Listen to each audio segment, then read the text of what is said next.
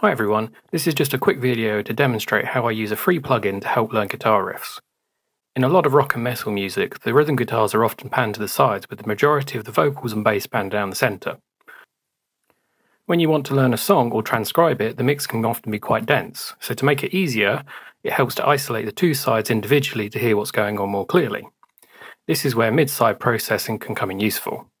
A very simple explanation of mid-side processing is that you can treat the central and side signals independently.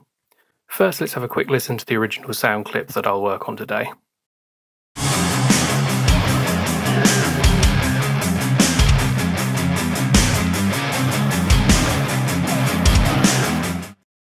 So the free plugin that I'll be using today is the BX Solo by Brainworx. There's a link in the description.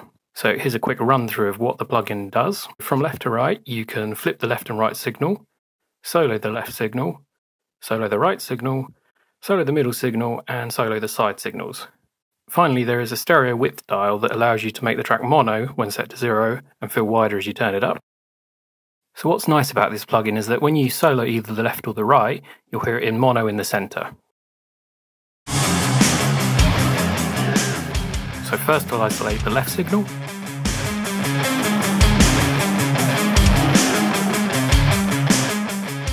Next the right.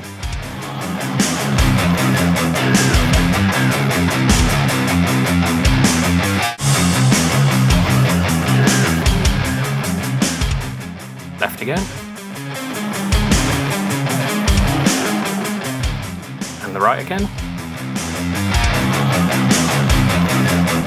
So there you could hear the two distinct guitar lines quite clearly when the left and right were soloed. This helps massively when trying to learn a song. But what if the song has a fast flurry of notes and it's quite difficult to hear? So the next step would be to stretch the sound clip, which most DAWs allow you to do. In Logic you can do this by holding down Alt and dragging the clip from the bottom corner. So now we have a slower track to work with, let's solo the left and right signals again.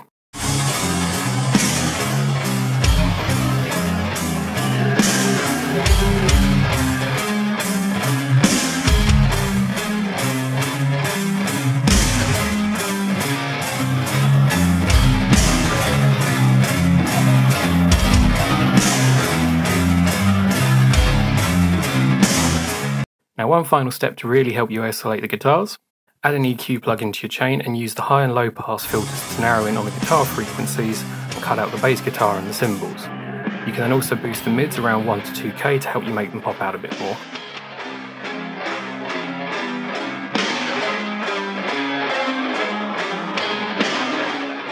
As you can hear, the guitars are now much more pronounced and easier to pick out.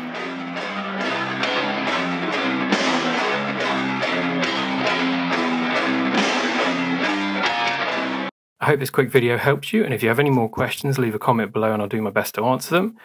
There is also another way to do something similar with Logic's stock EQ plugins too, so if you want to know about that, let me know and I'll do a video. Thanks for watching, and don't forget to subscribe and like to see more.